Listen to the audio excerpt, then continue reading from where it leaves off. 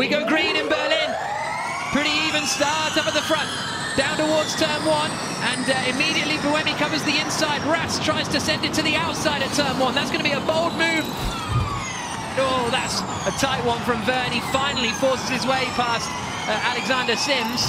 There goes Buemi up the inside of De Vries in the main picture. So Buemi gets up into second position on the run down into turn 1. Oh, De Vries does his squeeze. Chucks it into the left-hander, gets all out of shape. Buemi turns in, and somehow they don't touch. Ooh, he got him. Buemi, De Vries gets the dummy, and that was very nicely done. And there's the hip and shoulder on the exit. And there's De Vries up the inside of Buemi. Second place now for the Mercedes.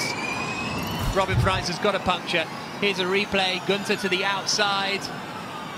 They have a bit of a wheel bang. But the final honours goes to Stoffel Vandoorne and Mercedes.